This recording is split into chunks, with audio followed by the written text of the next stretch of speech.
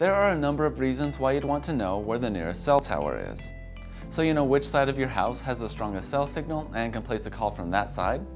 Or if you're installing a cell phone signal booster, so you can aim the outside antenna at that cell tower for the strongest cell signal, just as a few examples. One of the easiest ways to find a nearby cell tower is to use the OpenSignal app. It's available for iOS or Android devices, and it's free.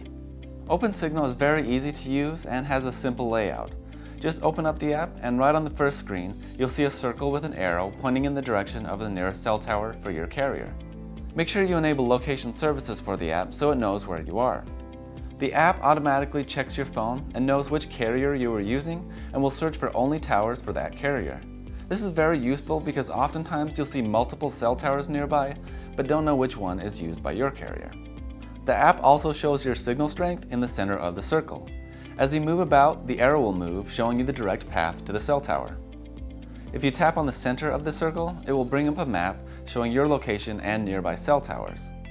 You can tap on any of the towers to bring up more information. Finding a cell tower is the main feature of OpenSignal, but there are a number of other great features. You can tap on coverage to see a coverage map of your area. Tapping on the Operator tab allows you to select which carriers you see, and you can check and see which carrier has the best coverage in your area or elsewhere. You can also perform a speed test to see what sorts of speeds you're getting on your network, and you can even see your data usage within the app.